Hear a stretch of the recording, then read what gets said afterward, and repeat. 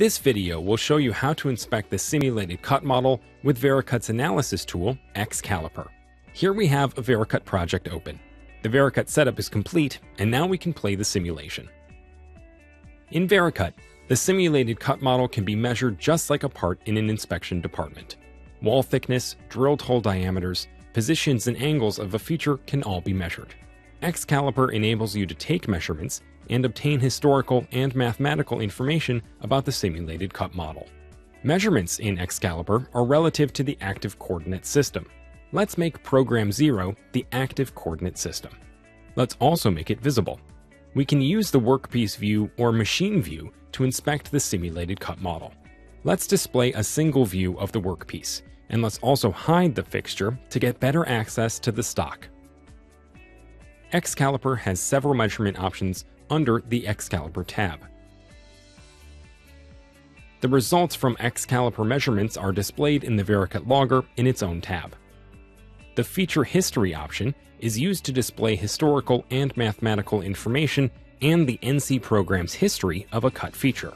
The historical data includes NC program file name, record number, and the NC program record responsible for cutting the feature. It also includes the tool and feed rate used to cut the feature. This function is useful to spot check machined features and determine the source of an error identified by Vericut. The thickness option is used to measure the distance through material. A vector normal to the surface at the point selected is displayed, and the distance to the point where the vector exits the material is reported as the thickness. The plane angle option allows you to quickly measure the angle between any two planes.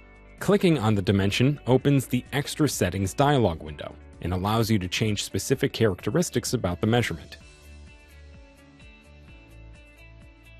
The distance angle option is used to measure the distance and/or angle between any combination of two points, planes, axes, model or component origins, circles, or edges formed by intersecting planes.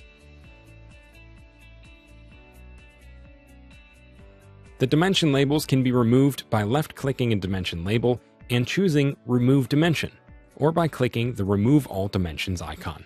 To assist with the inspection process, we can use the Section feature. The features in this window enable you to define section planes through any specified models. You can define as many section planes and in any orientation you desire.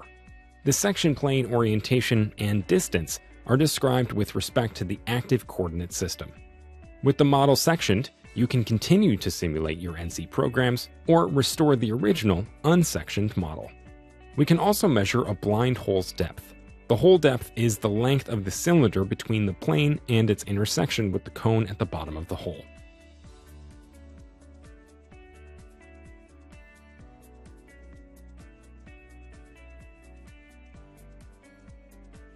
The Display Tool to Stock Collisions option is used to highlight collisions between the tool holder and the simulated cut model. This feature is only active when a holder has collided with the cut model at some point during the simulation. And that's it. For more information on the features you have seen here, see the Vericut help. Or, for a step-by-step training session, see the Vericut welcome screen.